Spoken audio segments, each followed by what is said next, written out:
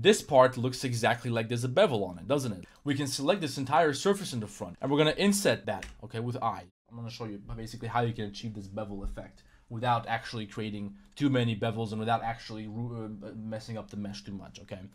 So we take this hull of the tank. Let's just take that object. Everything else is parented to that, but the hull of the tank is just this simple blocky object right here, okay?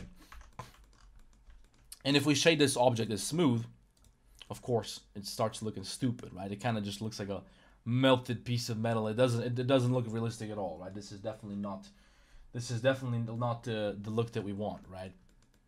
Now, one thing that we can do on an object like this, the same way that when we add a cube, right, and we bevel it, the edges start shading smoothly. But instead of actually adding a bevel, we just have to tell Blender that there's another edge over here. We just have to create another edge, and then it's gonna decide that this edge should not be that wide. Like, so basically, when you add smooth shading, it shades an edge as if it's a round edge. Okay. So when I shade this object smooth, right, it's going to try to shade it as a sphere, right? Because it's going to try to pretend like there's a bevel all the way from over here to over here. There's nothing stopping it, right? But if we add some loop cuts, then it's only going to pretend like there's a bevel from here to here, right? It's only going to be like a narrow bevel. It's going to be shaded like a very small bevel, right? So if we add some loop cuts around all the edges of this cube, right? Like this, we just add a bunch of little loop cuts. And then we just bring them very close to the edges. The closer, the better. You see how it looks like it's actually beveled even though it's not. The edges are completely sharp. It's just 90 degrees. Even if we have a slight bevel over here, right? It looks pretty much the same as it does with an edge which is not beveled, which just has a sharp edge, right?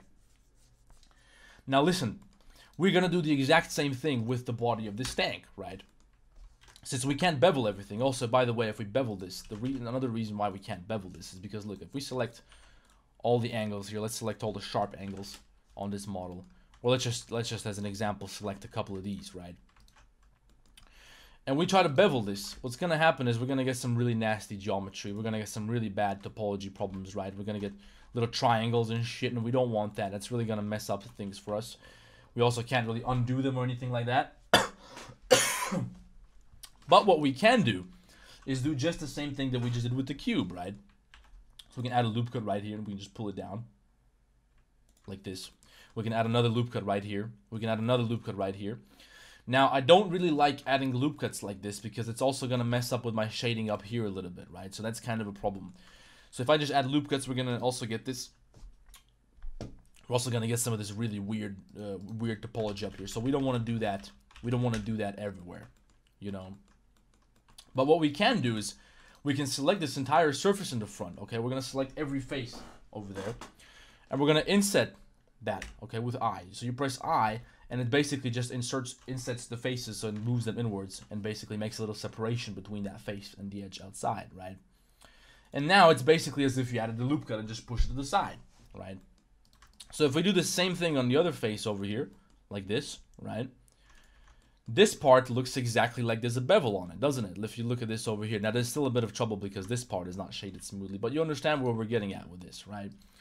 So now we're going to do the same thing on the top here. Okay, we're going to select all the faces on top of the tank just because we want to have the same effect going on. We're going to select everything here, and we're going to slightly inset all the faces here, okay? And then again, we get a nice looking bevel kind of texture over here. And it just looks a lot better, right? Auto smooth and mark sharp might help, but yeah, but then we just get sharp edges, right? So we want to make the edges look nice and round.